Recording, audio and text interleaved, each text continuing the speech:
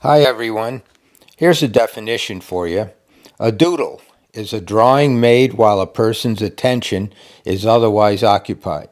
We've all done it.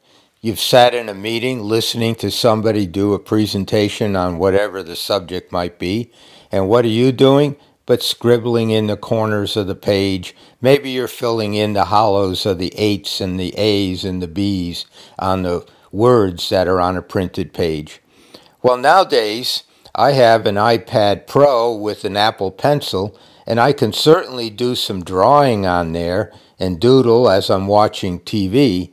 However, I'm not particularly talented in that way, so I've come up with an app that I use that kind of is a substitute, if you will. It's not drawing per se, but it's certainly something I do while I'm watching a movie or something of that type. And I'd like to kind of show you what it is, because I found it pretty interesting, and it passes the time away and kind of keeps your hands occupied and your mind occupied a little bit as you're watching a movie. So here it is. The app I'm talking about is called Happy Color, and it's basically a paint by numbers type of drawing program.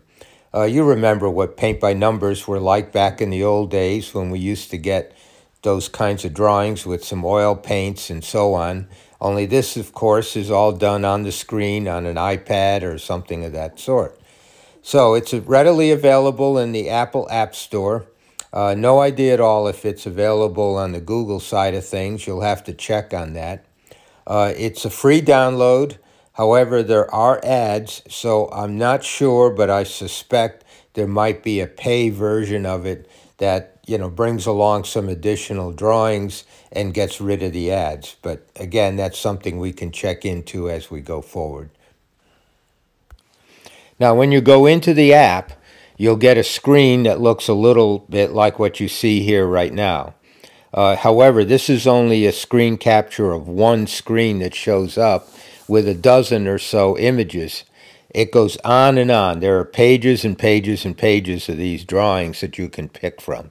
As you notice across the top, you'll see that there are different themes that you can pick, such as Disney, Marvel, Editor's Choice, Rare, Interiors, etc. I keep it on all, and I tend to shut my eyes and scan down through and just put my finger on one of them and pick one at random and see how it goes from there.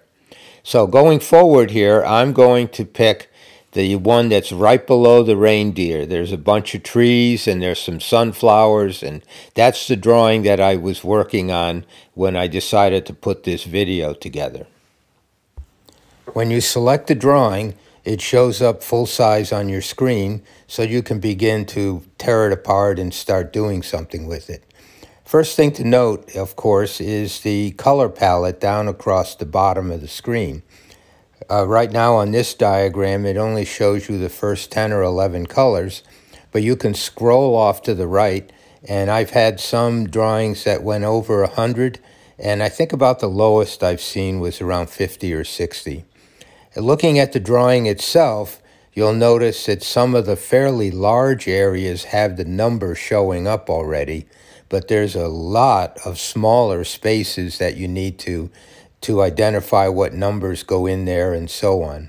So to do that, you have to zoom in order to see what the individual numbers are for the small spaces that you're going to be working with. Now, it's one thing to notice, there are a couple of small spaces in there yet that the number doesn't appear in. So that means that when you select the number that you're going to work with, the shading will show up, and you got to find those small areas right up front. Because if you miss them, they're really hard to find later on, because you're looking at a small portion of the drawing, and now you have to pan around in order to find where those small spaces are. In this little video screen capture, I selected color number 60, and then went about the task of trying to find all of the 60s that were available to be tagged. Now, that's one approach that you can take. At the end of all of the 60s, once I've found all of them, you'll notice that the 60 disappears from the color palette. Then I went on to number 65 and did basically the same thing. So there's a couple of approaches you can take here. You can select a number and go looking for all of the available numbers of that type that are around, or you can zero in on a portion of the picture and jump between the numbers in order to fill in a segment of the picture. It's a choice. In this case, I went and picked a number and then went out and found all of the instances of that number that appeared, and once it was done, the number flew off the palette. Once you tag the last couple of spaces of the last number on the palette, the screen automatically jumps over to this view where it does a kind of time lapse, if you will, of filling in everything. Now, the interesting thing to note about this is it fills everything in the same sequence that you used when you filled the drawing in as you went along. Now, you'll notice in the sunflower portion of this thing, I used the approach where I picked a color and then went looking for all of the instances of that color before moving on to the next one. When we get up into the trees, you'll see that I switched to a different approach where I developed each of the trees by jumping around between the numbers in order to fill that entire tree in. So you'll notice the trees get created one at a time.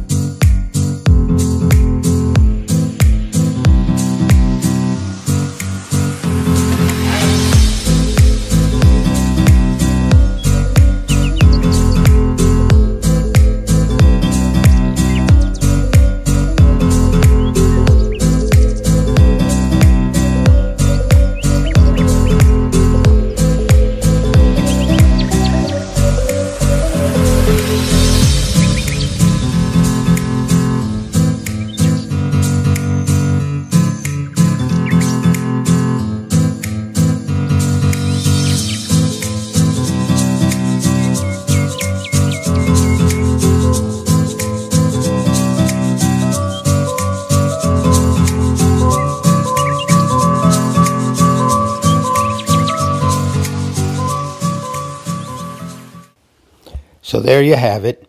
Thanks for watching. If you get a chance, subscribe. Otherwise, I'll catch you on the next one.